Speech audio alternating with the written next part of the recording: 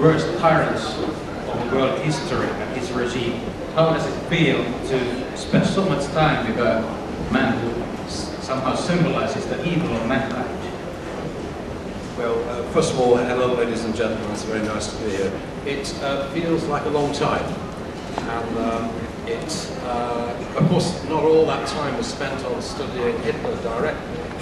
The work on the biography took about 10 years, but I'd already been working on the Third Reich before that for a long period of time.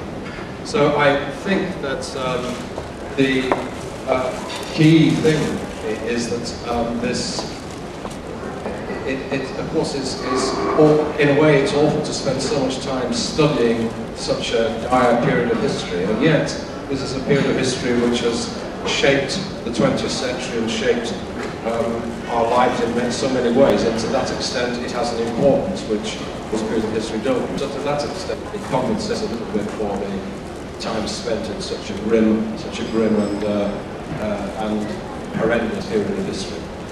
Niin kysyin, millaista on ollut tutkia maailmanhistorian pahimmista diktaattoreista näin pitkän aikaa, ja Kershaw sanoi, että on pitkä aika ollut, ja ikäviä asioita on tullut tutkimaan, mutta toisaalta se on niin keskeisesti vaikuttanut koko 1900-lukuun, ehkä enemmän henkilönä kuin kukaan muu, joten se tavallaan tasapainottaa tuota tuskaisen historian, ikävän historian taakkaa, sen aiheen tärkeys.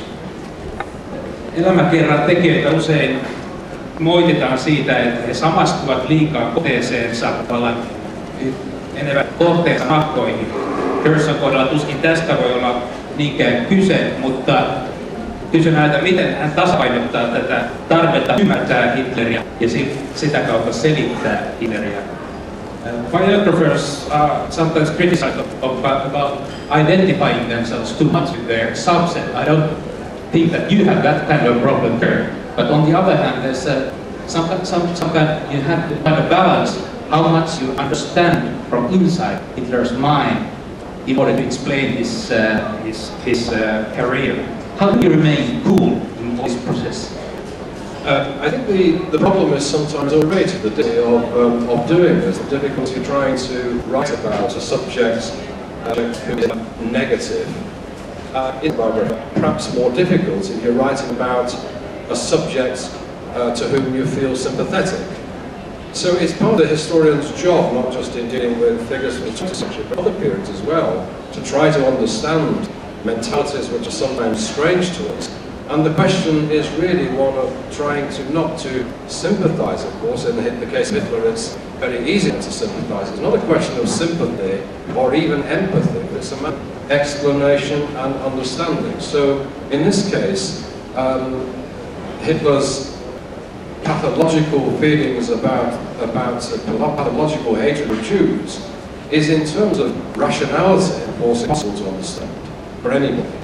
But in terms of its impact, and how that affected his own political career and his own impact upon German politics, then that is possible to understand.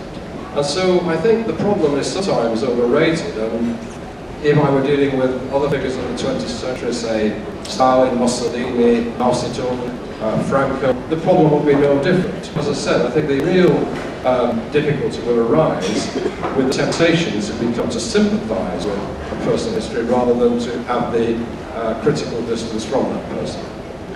Niin hänen mielestään itse asiassa kysymys on ehkä liiankin kärjekkäästi asetettu, että varsinkin kun on kysymys henkilöistä, joita ei todellakaan tunne vetoa tai sympatiasta kohtaan, on oikeastaan helpompi säilyttää rationaalinen asenne itse tutkimuskysymykseen.